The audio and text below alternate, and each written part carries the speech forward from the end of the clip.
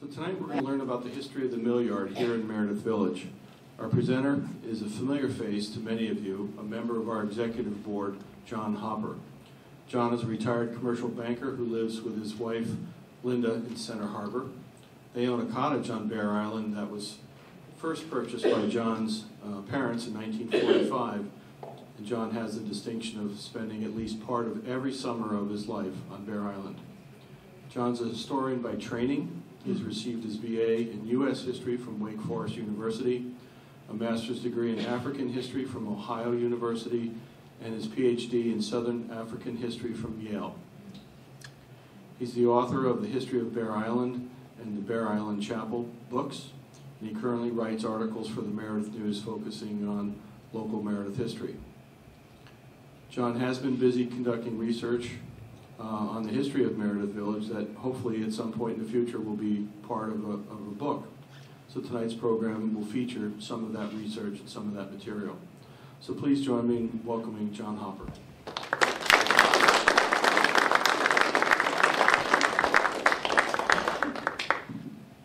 Thank you, John.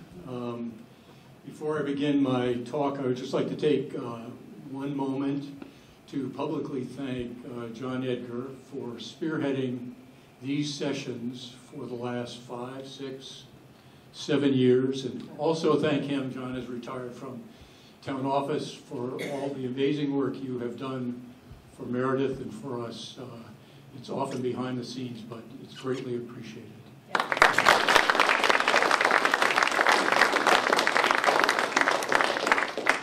So tonight's topic is going to be the history of the Meredith Village Mill Yard, 1750 to 2020. And so we're going to cover 270 years here in the space of something less than that, I hope. We begin with just a complete understanding that Meredith Village exists where it does today because the mill yard exists where it is today. And the mill yard exists there because of water power. And going back before anybody settled here, the water power was a stream that connected Lake Waukesha, known as Measley Pond, with Winnipesaukee. And you can see the cove coming out of Waukesha. The stream doesn't show up as well, but that is the source of our being here. And in fact, water power was the source of probably 95% of all villages and towns in New England back in the 18th and 19th centuries. Now the waterfall, it's not just a stream that was coming across, but it was a waterfall as well. The waterfall measures about somewhere around 38 feet, 40 feet. You can see it at the waterfall itself. If you take a look just down the back from the upper parking lot, look down behind the Mill Falls building, you'll see how sharp that cliff is. That was the natural path of the stream. Now that stream did not lose sight, or was not lost sight of, in 1750 and then in 1753, when the future town of Meredith was granted. The proprietors who were going to settle the town authorized surveyors to come up and divide the property into lots. And the first survey simply did Division 1, which is predominantly Laconia. But on his survey map, and you can see here, he circled the waterfall stream coming out of Lake Waukesha. So they knew this was an important place years before anybody ever set foot to settle the land. In 1770, another survey was undertaken, this time by a gentleman named Ebenezer Smith, who was the father of Meredith. He was the individual most involved in setting up the original sawmills, grist mills, town government, you name it, he did it. And his job was to go and survey the 3rd division of the town, which had not been surveyed. That's predominantly Meredith Neck. But one upshoot, at the time he did that, Meredith Village area was part of the 1st Division. It was included in the 1st Division by the surveys in the 1750s. But I'm sure Ebenezer did not want to lose control of a great waterfall and the opportunity for mill yard. And he didn't want it to fall into the hands of somebody who would just use the area for farmland or something like that. So he essentially gerrymandered the lots for the 3rd Division. And you can see in the where the red lines are that there are several small lots. Those all belong to the 3rd Division. And at the end of the day, who would happen to own them? Ebenezer Smith. So the first settlers arrived in the early 1760s. By 1765, there were a dozen of them. All were located in part that's now Laconia. 1774, Ebenezer and others made a road from the Province Road. The roads originally went up the 1st Division and then headed west, northwest. But they took a road and connected the Province Road to Center Harbor. And it went right through the village. And the road that went through the village is what we know and traverse as Main Street. And it ran right across the base of the bay, or the head of the bay. Used to be called Winnipesaukee Street, it's now Route 25. So that opened up the territory for something. Something occurred in 1786. A farmer named John Jennis, Ebenezer Smith, undoubtedly sought him out and basically said, look, John, if you build a sawmill and a grist mill on this land, I will give you half of the sawmill and all of the grist mill, and I will sell you the land whenever you're in a position to buy it for really cheap money. And so that's what happened. The sawmill went in place in 1786, grist mill in 1792. The very first house was built by John Jennis.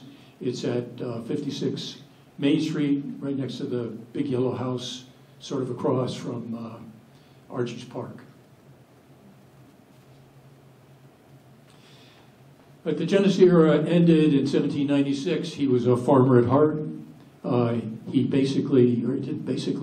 He and Ebenezer Smith signed deeds turning over the land to him in either 1795 or 1796. 1796, John Jennis sold the mill yard to Samuel Seaver.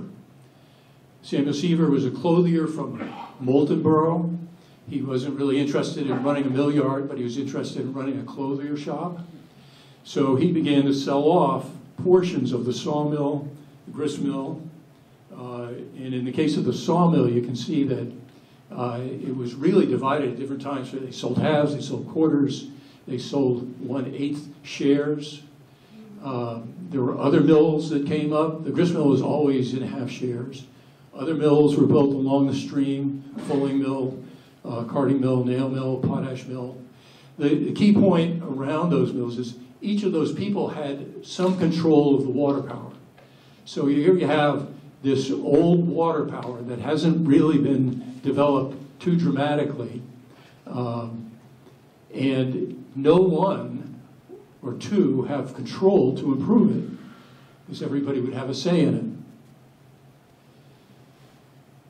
So by the 1809, the situation began to change, and they call this the John Bond Swayze era, 1809 to 1828.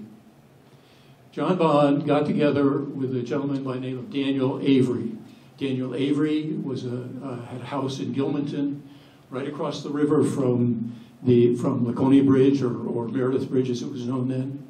He was a miller, a businessman. He was wealthy. He was a trader. He built the first dam in the Winnipesaukee River just above the Meredith Bridge in 1797. And he wasn't individually interested in Meredith Village, except that his brother-in-law decided that he might try to buy up the mill yard in Meredith Village, and he borrowed money from Daniel Avery to do it. He bought a number of tracts. For whatever reason, that man was Ebenezer Kate Robinson. For whatever reason, he failed, and Daniel Avery had to foreclose on his mortgage. So all of a sudden, Daniel Avery was one of the biggest landowners there, and Daniel, kind of like Ebenezer Smith back in the 1780s, said, well, how am I going to realize value out of this property? And so Daniel struck a partnership with John Bond Swayze. Daniel had the ideas and he had the money. John Bond Swayze had the ambition, he had the energy, he had the know-how, and so it was a great matchup. So by about 1810, 1812, Daniel Avery and John Bond Swayze had bought out almost all the other mills, the sawmill, the grist mill, and they had gained control of the water supply. So John Bond went to work digging a canal, and for a long time we thought that he was the one who connected the cove from Lake Waukesha into Winnipesaukee. In fact, what he did was he put some of the stream from Waukesha underground, and covered it with boards. And he narrowed the channels, and he made a waterfall that was tighter. The narrower the channels, the tighter the waterfall, the more power you generate from the speed of the water.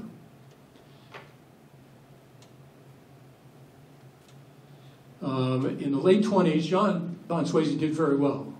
He had one habit that most entrepreneurs still have, and certainly back in those days definitely had, which was that he took on debt to do everything he wanted to do. And he bought out Daniel Avery in 1816 by taking on other debt. He decided to buy a 325-acre farm in Center Harbor, did that on debt. So he wasn't exactly liquid in cash terms, but he was very rich in assets. But in 1828, he came down with acute appendicitis and passed away.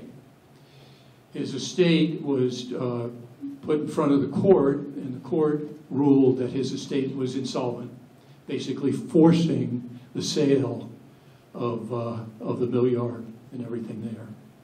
And the sale went to a man named Daniel Smith, Jr. Now, I've said this before, probably this time last year, that there are about 3,500 Daniel Smiths who lived in Meredith in the Lakes region. So trying to figure out who's who is a real challenge. And so there's a 90% belief that I've got the right connections here. So in any case, Daniel Smith Jr. was a grandnephew of none other than Ebenezer Smith. And his father was also named Daniel Smith. His father settled in New Hampton and became a very successful businessman there. In fact, the New Hampton village, where the school is, for many years in the early 1800s was known as Smith Village. This is an inn, the Smith Tavern in New Hampton. That building is still standing. Daniel Smith owned it. Daniel Smith owned the first toll bridge across the Pemigewasset River. He was a hard-nosed businessman, as well as a successful one. So Daniel Jr., running the mill yard, he brought in the first large tenant for it, a company called the Meredith Village Manufacturing and Machine Company. This company was making cotton textiles, or was to make cotton textiles. It was in the corporate structure, meaning that there were multiple shareholders, the idea being that you could raise more cash, wasn't dependent on the wealth of an individual. Daniel Smith was a co-founder with Joseph Whidden Lang, one of the key men who helped build Meredith Village over the years. Unfortunately, we have no real insight into how well this company did. It does appear, though, that it stayed in business until about 1845, and it would have operated in the old cotton mill. That was the building that preceded the Mill Falls Marketplace that exists there today. That spot was always an anchor position within the mill yard. But Daniel Smith benefited greatly in 1849 when the Boston, Concord, and Montreal Railroad pushed its tracks from Concord up through into Meredith Village and then beyond. And among the many upshots of that, I mean, the railroad was truly one of the greatest revolutions of the Industrial Revolution.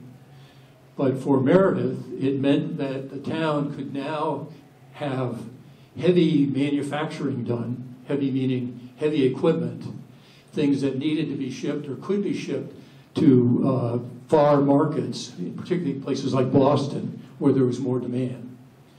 So the first person to take advantage of this was Seneca Ladd. Ladd had a wheelwright mill on Hawkins Brook on the end of Plymouth Street during the 1840s. His mill burned in 1849, 1850, and they had no insurance, so he was stuck with figuring out the next job.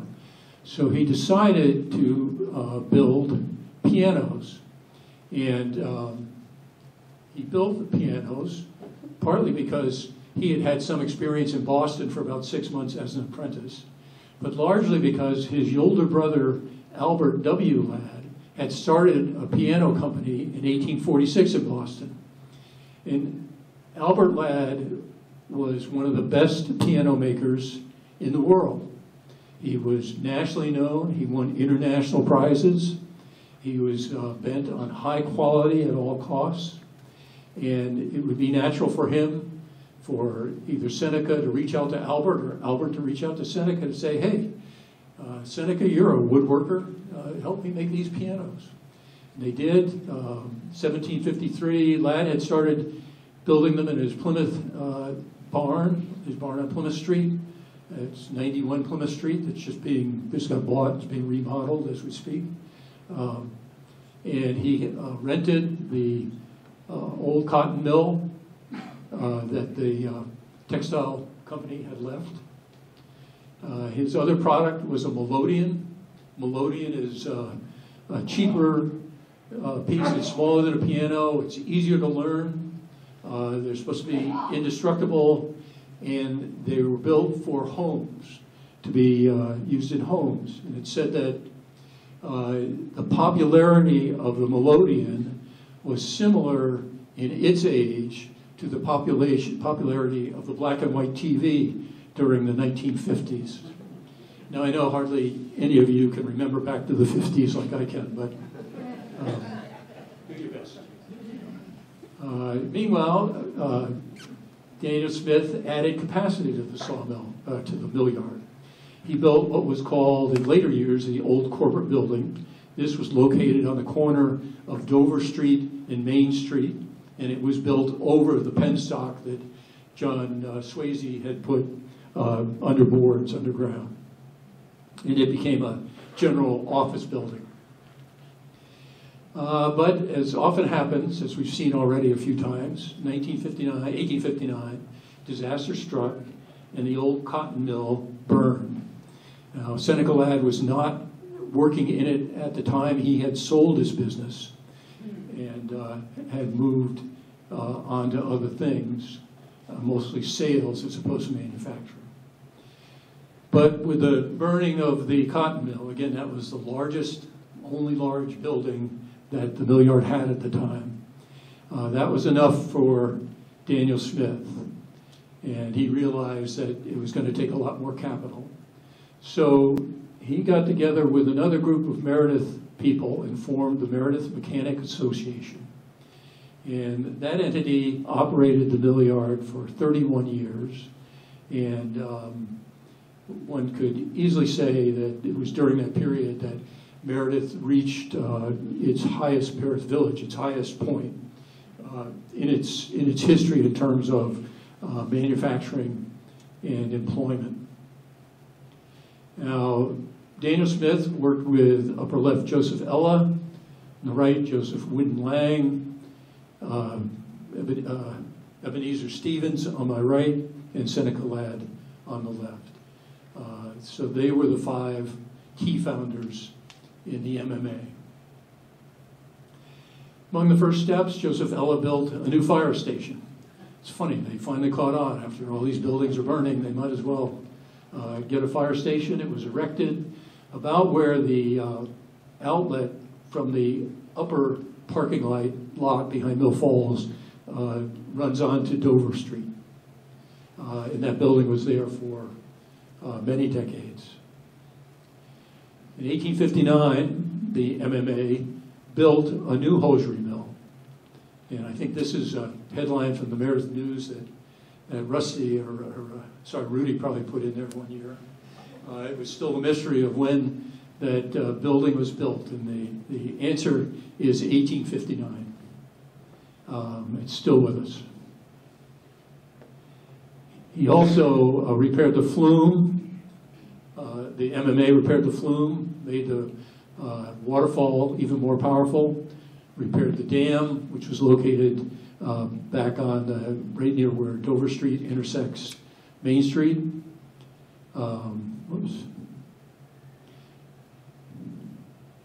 And they moved the tail race, and this is kind of an aside, but something I was just interested in. The tail race is the outlet of the Waukee Stream into Winnipesaukee. Where does it go in? It's moved around quite a bit during this period. So they moved it next to George Clark's building, which is around Heskey Park. 1860, MMA built this building for George Clark and his brother. George had come to Meredith Village in about 1853, answering an ad from Seneca Ladd, who was looking for more people to work in his piano factory. When Ladd sold the business in 1859, George Clark set up his own lumber business in the mill yard. Meanwhile, the MMA was working hard to find a tenant for the new hosiery mill, meaning the Meredith Falls, Mill Falls marketing place. They reached out initially. The building was built for one Thomas Appleton, who was a hosiery miller in Lake Village. And Appleton apparently said, he wanted to move over here and he would move in. They built the building, he never moved in. It changed hands to a guy named Thomas Ward for a few years. And the trail really runs pretty dry until we see the name Smith and Phelps, of which I don't know anything about, haven't been able to find them. But they apparently enjoyed some very strong years making hosiery during the Civil War. They ran the mill until the early-ish 1870s when it closed. There are other tenants that the MMA had as well, worthy of note. Nathan B. Wadley was a homegrown Meredith boy. The Wadley family sort of dominated the area that's off of Parade Road and Reservoir Road. Nathan B. rented the sawmill and the grist mill from the MMA. He probably also rented both of them from Daniel Smith before that, but there aren't complete records for it. John A. Lang was a woodworker who bought the piano business from from Seneca Ladd in 1859. And Jaziel Robinson began making organs around the same time. And both Lang and Robinson worked on the upper floors of the Clark Mill.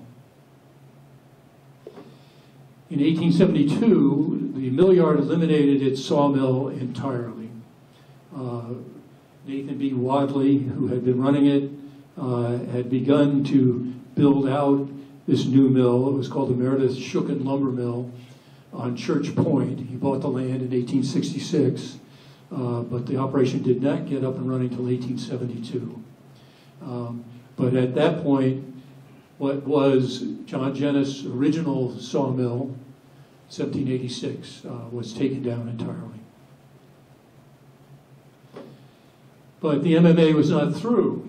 In 1874, they were successful in recruiting this guy, Sam Hodson, who had a company called Waukee Manufacturing Company.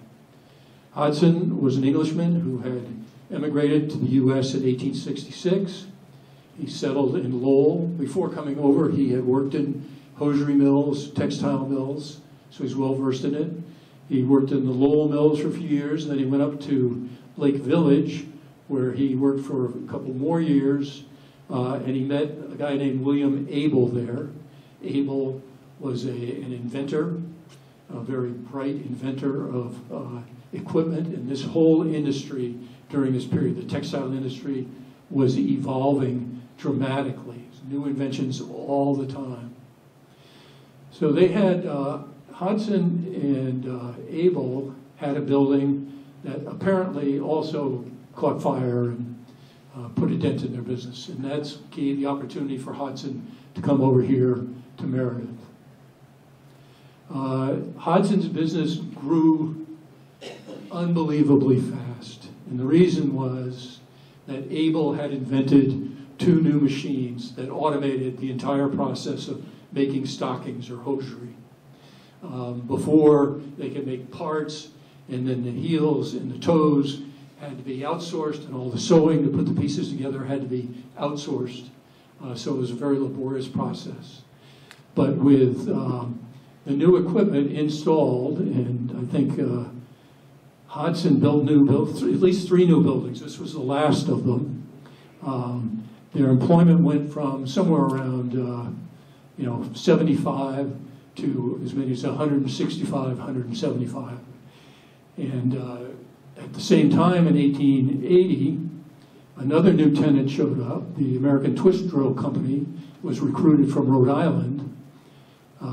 That company took up quarters in the 1859 mill, or the Mill Falls Marketplace building. So Meredith was really booming.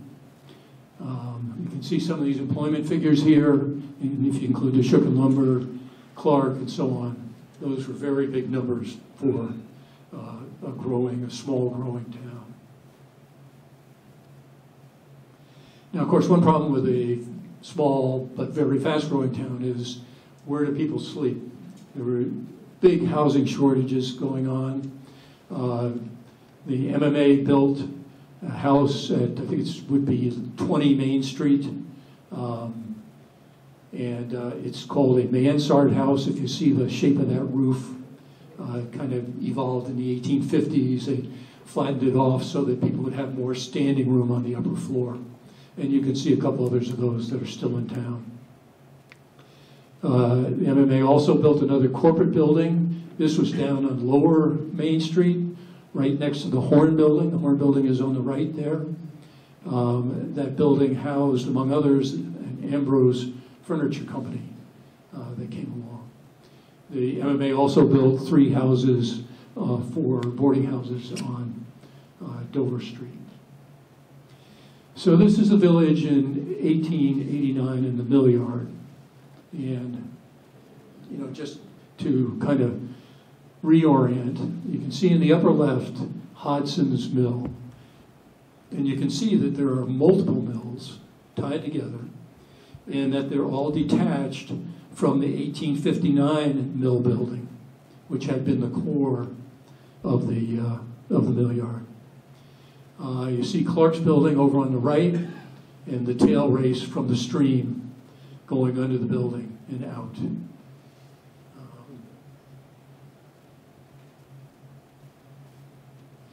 This is an 1889 depiction, artist depiction of Meredith Village, and just provided to give a little different perspective.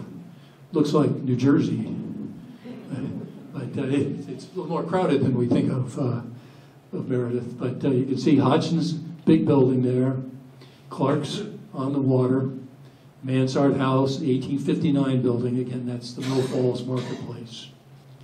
the old corporate building by the corner of Dover and Main, and then just for perspective, the Ladd block on the left there, upper left.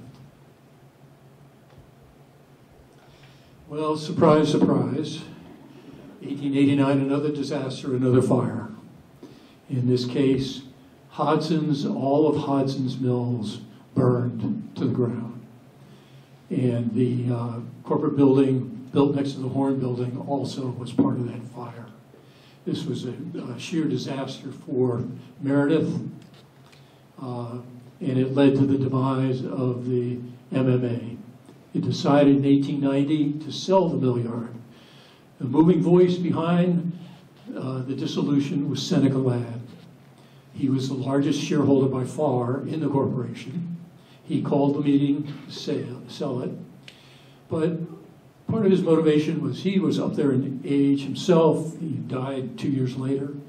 But his key partners, Joseph Wood and Lang, had died in 1886, and Joseph Ella had died in 1890. And so I think they were just tired and they didn't want to take it another step. So they looked around for a buyer, and the buyer turned out to be a company called the Meredith Water Power Company. Now it's interesting because initially Hodson tried to raise funding to buy the company, but he wasn't able to do it. They sort of say the old money they'd had enough. They were done. About the time that this was circulating around, a gentleman by the name of E.E. Beatty stepped in, and he was a moneyed man, and he got together with E.C. Mansfield, and I'll talk a little bit more about both these guys in a second, and they bought the mill yard for $12,500. E.E. Beatty was a revolutionary, a Civil War soldier from Meredith. He was a major. He fought at Chancellorsville. He was captured at Chancellorsville. He was imprisoned at the Libby prison, if I'm not mistaken. But after the war, he got out. He was visiting in Washington, D.C. He happened to be at the theater when President Lincoln was shot. He went to Lincoln's side and was with him at his death. After the war, Beatty decided he needed to find his future somewhere else, so he went to South Africa and the diamond fields of South Africa. And he did fairly well over there. He returned to the U.S., a very wealthy man. He became a broker down in Boston, but he hadn't lost his ties entirely to Meredith. And as fate would have it, he happened to be around in that 1890 era when the mill yard came up for sale. E.C. Mansfield and a couple others got a hold of him, and he enthusiastically supported, with the majority of the money, I'm sure, the purchase of the mill yard. And E.E. also donated the statue, the Civil War statue, to the town that still sits in front of the library. So he definitely had his roots here. Mansfield was a traveling salesman in the 1870s. Family had moved from Vermont to Massachusetts. He came up to New Hampshire from Massachusetts. He stayed in the Elm Hotel, and he would take his cart of goods and drive around and make sales. But you talk about timing being everything in life. You know, we're talking about 1880 now, when Meredith Village was taking off. And since Meredith Village was taking off, Mansfield was going to stay. So he set up his own shop, his own store, and for many years he occupied the building on the left there, which is 48 Main Street. It's the yellow building. It was originally built by Joseph Wood and Lang. Lang had a store there before Mansfield. And it's right across the street from the Historical Society. You can see the fountain and Post Office Square there. So 1892, this is after the fire, and you can see that all of Hodson's buildings are gone. And all we have for a large building is the 1859 mill and Clark's building Down by the water, we still have the corporate building. The other corporate building is no longer there. It burned in the fire as well. The water power company inherited a list of 10 clients. The total monthly rent was a little over $1,500. These were the two largest, George Clark and John Lang, and as you can see, they comprise about 2/3 of the rental income. But they went to work at it. In 1892, they recruited a company called United States Linen. It was a brand new company that had incorporated in Chicago, but apparently that company lasted only about a year. And it may have to do with there was a severe downturn in the early in the 1890s, and perhaps they just couldn't make it. But they also recruited in 1893 the Meredith Electric Light Company, and the first electric lights were turned on in Meredith the next year in 1894. I said lights, it's possible it was one light. I'm not sure, but in any case, that's when it started. They occupied space in the old 1859 mill. 1895, the Beatty Group got an offer. It decided not to refuse. $25,000. In other words, it doubled its investment from when it went in. The new buyer was John Quincy Adams Whittemore. John Whittemore is a very wealthy businessman from Newton, Massachusetts. His father had founded the Whittemore shoe polish business in the 1850s. It had grown to be an international and national product that did extremely well. John Whittemore and his brother Charles inherited the business after their dad died. How wealthy was John? Well, in 1906, he paid $135,000 for a summer estate on Buzzards Bay down at the Cape. And I think, if I recall, it was probably 50 to 100 acres. Since $135,000 will be able to rent a room up at Church Landing now versus buy a house, I think you get the perspective of what that property must have been worth. This is the Whittemore Mansion in Newton, Massachusetts, still standing. So one of the first things John did was to build a new mill building. And he built it off the front of the old cotton mill building, the old 1859 mill building. This is an 1899 map. The building was built for the American Flax Company that came in 1897. The American Flax Company built flax, linen, crash, they're called crash towels, linen crash. It's very durable towels used in homes especially. It's very popular. When American came in with them, they brought Allie Hall and his brother Minot. They were young kids in their 20s from the Boston area. Excuse me. Minot, by the way, ended up marrying Cassandra Swayze Lincoln, who happened to be the great granddaughter of John Bon Swayze. So there's a magnetism about this mill yard that needs to be explored more. The American Flax Company moved out in 1901. I don't think Whittemore had a big role in it. He might have been a shareholder, but he wasn't a guiding light. It moved out because it was having too much success at Meredith and it outgrew the facilities. So Indian Orchard, Massachusetts is part of Springfield on the Connecticut River, and you can see the dam there, a little bit more than our 38-footer could come up with back in those days. So another new company came along in 1901 to replace American, and that was the Atlas Linen Company. Now, this company, I believe, was largely financed and spearheaded by John Q.A. Whitaker. You note in the write-up here that Minot Hall is listed as president and Alley Hall as treasurer. So what you don't see are professional managers.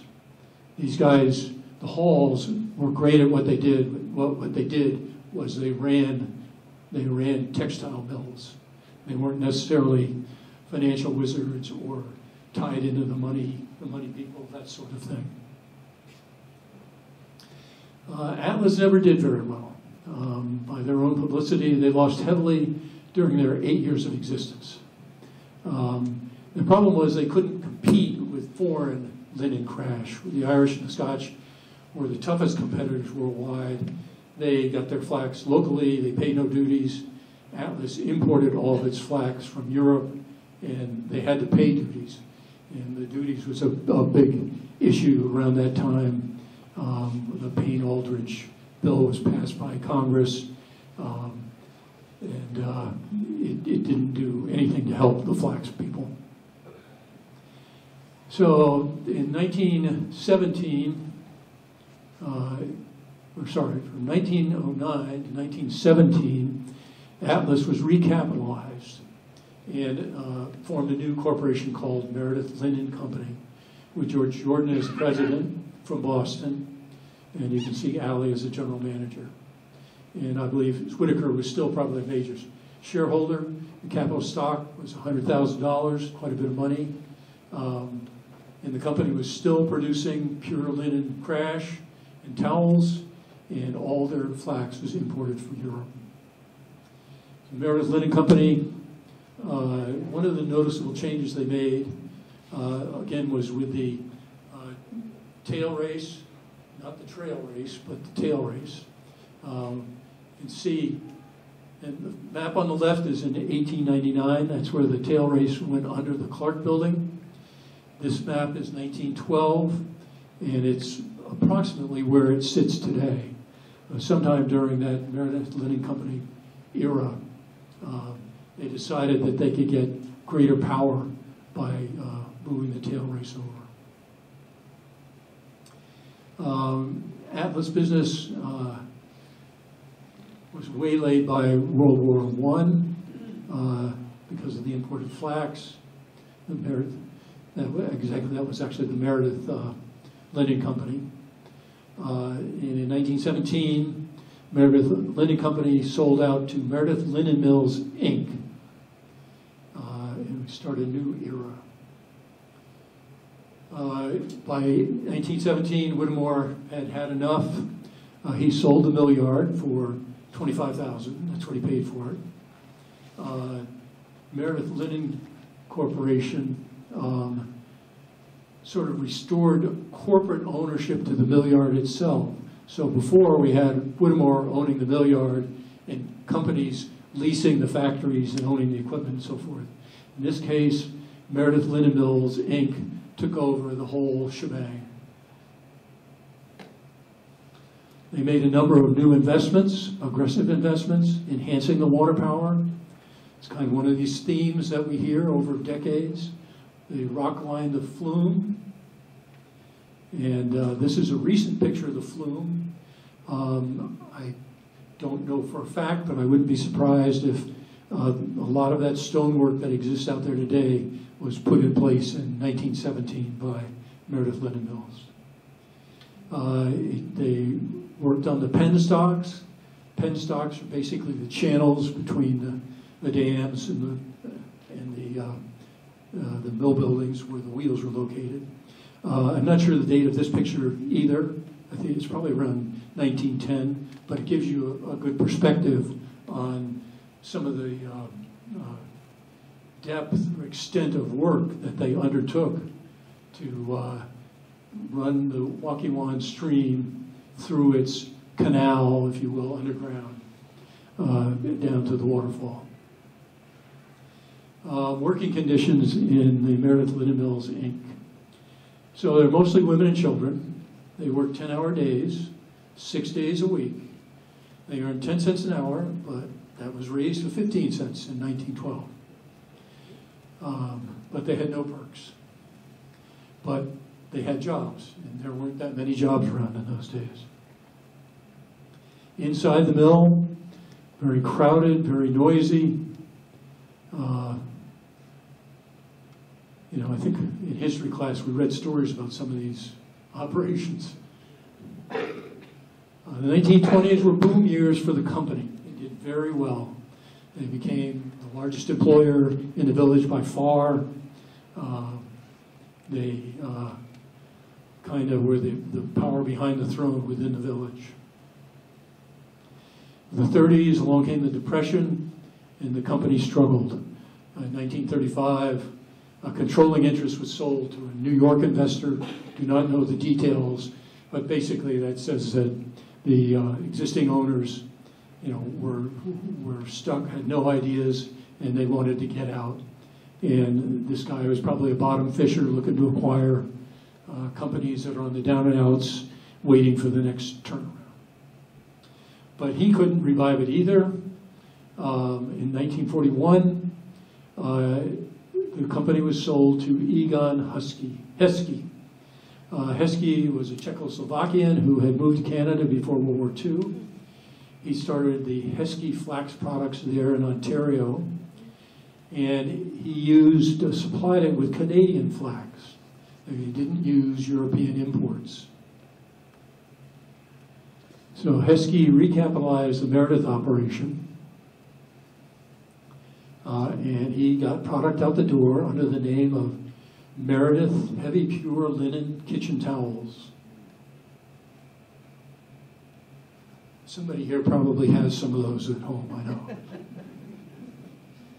In 1945, the state decided to reroute US 3 along the lakefront.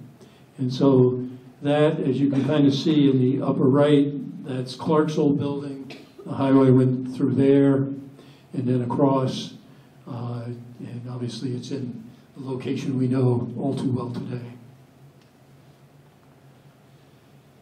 From 46 to 48, Hesky's business did pretty well. Employment jumped from 100 to 150, and he put in some new buildings facing the lake along Route 3. But as the 40s rolled out, by October of 48, there was a big downturn. They never recovered. The mill was closed on May 31st, 1950, and shut. In 1951, a new company entered the picture. Keysby in Madison. It's a Pennsylvania-based company that made asbestos linen, asbestos cloth. At the time, the ills of asbestos were not known, and in Meredith, the purchase was greeted with tremendous enthusiasm because it meant jobs. The mill yard had gone to seed. It meant it would be cleaned up, and Keysby invested a lot of money in doing that. In 1952, they put in this 30 by 90 cinder block building that, for all of us who've driven along Route 3 during that era, can't help but remember. In 62, however, for Keysby, they just went about their business. The asbestos issues never rose their heads while Keysby was here. In 62, it was acquired, and the Meredith operation, Keysby had 8 or 9 other plants all across the country, but the Keysby operation in Meredith was sold, and it was sold to Amitex. Amitex stands for American Asbestos Textile Corporation. And as I just mentioned, Amitex was another company in the asbestos industry.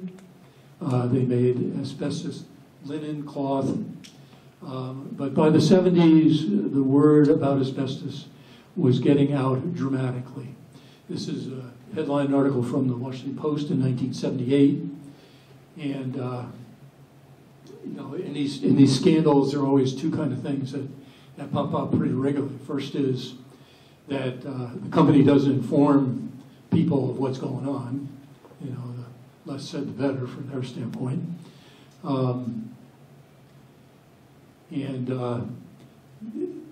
The people just didn't know. I mean, how many of us, if you think back to those days, really had any sense of the asbestos, the peril that became associated with asbestos? You know, I remember hearing about it, and yeah, maybe it wasn't good, but by the way, I've got pipes in my house that I swing from every day, and when I'm a kid. So, you know, it was that era. But by the 70s, everybody knew about it. A quote from somebody who worked in the Ametex mill in town: they never told us much of anything. They were dumping waste, at least some waste, in the lake until 1976. They finally had to shut down operations, and the property became just a worsening eyesore. There were at least 9,000 lawsuits against Ametex by the 1980s, and the company finally filed for bankruptcy in 1982. And the mill was closed permanently in 1982. But out of the blue came the Meredith Bay Corporation in 1983. The white knight arrives. Rusty McClear, Meredith Bay, Hampshire Hospitality Holdings, Mill Falls, bought the property from Ametex. And they came in, as everybody knows, but it's just such a wonderful story, and just have so much respect for what they accomplished and how they accomplished it, and how well the town worked with them to let them accomplish it. You have the 1859 mill on the left there. That was repurposed and preserved. The waterfall, which, driving down Route 3 for the better part of 40 years, I had never seen, because it was hidden among the buildings, was brought to life for all of us to see. And this is the beauty that Rusty and his team of people brought forth, and for all of us to appreciate every time we come by. But as fate would have it, as it always does, running an operation like this is very expensive. It takes a lot of money to maintain these old buildings and to keep them up to date. The roofs go, whatever goes, it takes a lot of money. And Rudy's company just did not have that kind of money.